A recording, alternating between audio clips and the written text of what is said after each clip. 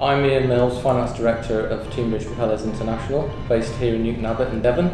We manufacture propellers for small to medium-sized boats, vessels, and we also make shafts for boats as well.